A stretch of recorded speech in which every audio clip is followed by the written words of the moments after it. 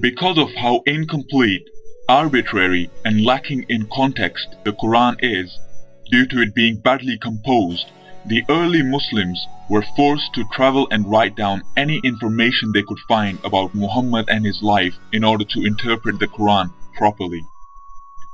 This process gave rise to the earliest biography of Muhammad, and also what is known as the Hadith.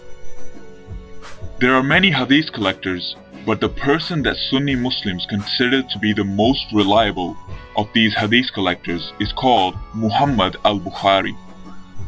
His 9-volume Hadith collection is known unsurprisingly as Sahih al-Bukhari. The word Sahih means authentic.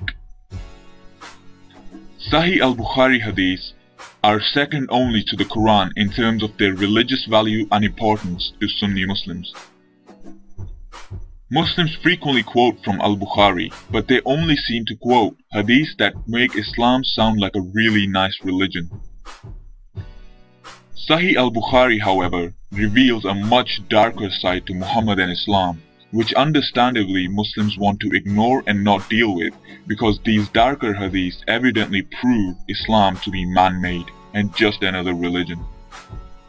So I thought, why not make this darker side of Islam more available by making each hadith into a visible story. This way you can easily visualize the kind of man Muhammad really was.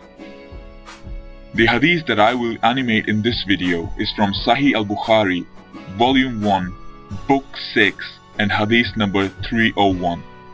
Go check it for yourself so you know that I'm not lying and making this up. This is truly in your own books.